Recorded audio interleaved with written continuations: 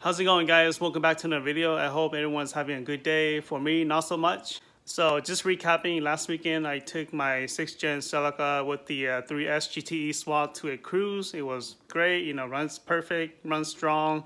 But then on Sunday when I came back home, I was trying to clean, you know, vacuum and things like that. And it turned out that my coolant was actually leaking inside my cabin. So my floor, carpet, and the floor mat, everything, all that's all drenched in coolant.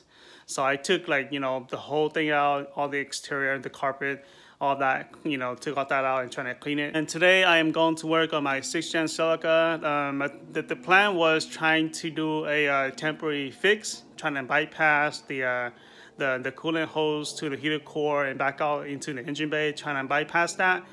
So there'll be like a temporary fix so it doesn't leak anymore inside the cabin while I drive the car. Alright, so my car has been parked for a whole week. I didn't drive it because it was leaking. I didn't want it to leak anymore because cleaning out those, you know, coolant it's a hard process because it doesn't dry out like water, you know. It just stays there and drenched. It doesn't dry right out. Yeah, everything is out. I took out the whole carpet and everything. Took out the seat, but then I put the seat back in there because I don't have any space in my garage. So the leak is actually coming from here somewhere. Mostly this part is, you know, mostly wet with coolant. It kind of makes its way down this way, kind of like a little bit toward the passenger side, but you know, I got that cleaned out too. All right, so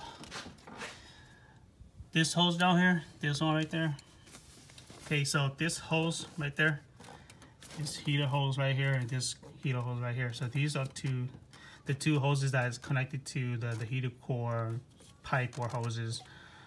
So yeah, I'm gonna try to do a bypass, trying to, you know, maybe go to Home Depot and try and buy like a U PCV heater hose and trying to, you know, connect it together.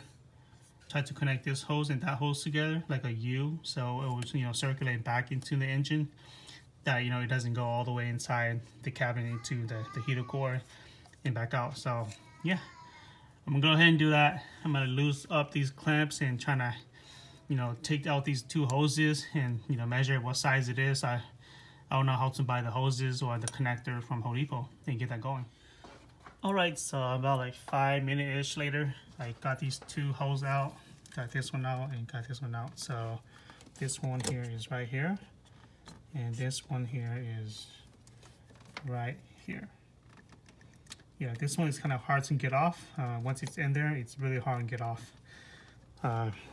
You might use like a flathead or some sort of plier to help you pull it out, but just be careful. You don't want to damage it, because if you damage this hose here, these hoses are discontinuous, so you probably want to use like a universal S hose, because from down here up here it curves like an S.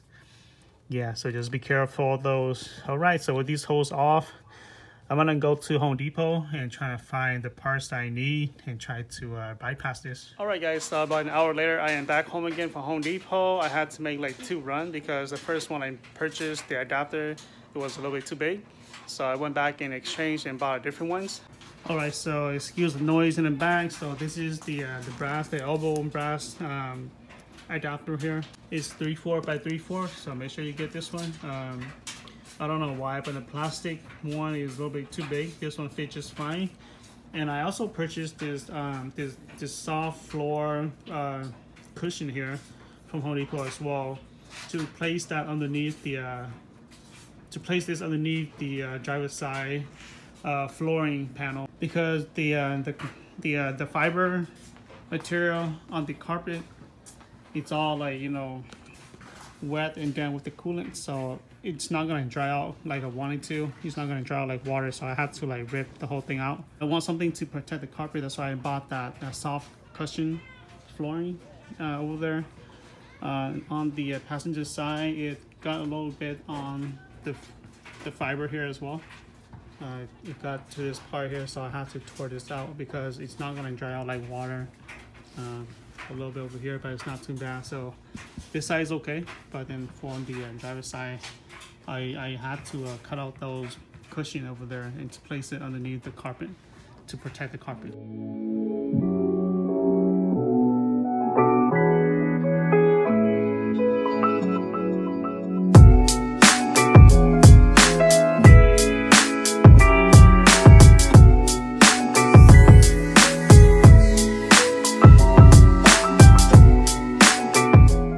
right, so I cut one for the back and one from the front. This here goes on the driver's side floor panel, and this here goes on the rear floor panel.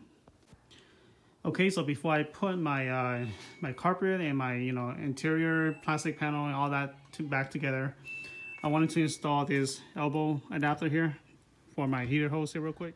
Okay, so the plan is to adapt this into this hose right there. It's gonna go in like that, and hopefully this one here will just adapt to it. All right, so I got my front seat out and got some cushion in here. This is just a little leftover cushion that I just thought I'd put that in. And over here on the driver's side, I have something that look like that. I know it's some DIY stuff, but it should work for now. I got these microfiber towel here laying down in there as well, just in case there's some residue left over that it might leak when I'm driving. Alright guys, so about an hour-ish later, I am almost out of sunlight, and I got most of my interior back in, my carpet, my seats back in, my front dash here. Got most of these back in. I haven't got my driver's seat yet because I was trying to make sure everything's all tied up. And yeah, just little stuff that needed to be put back in. Hello fellas, so it is a new day. Yesterday I ran out of sunlight, so again this morning I took my car for a drive, maybe around like 30 minutes drive, and came back and I checked the bypass, and there wasn't any leak. Alright, so I'm going to show you guys how the bypass looked like. Since right now it's around 11 o'clock and there's plenty of lights, so yep, this is the bypass right there. So this is a elbow adapter, so connect these two heater hoses here together instead of going to the firewall. Connect back together so the coolant will cycle back into the engine.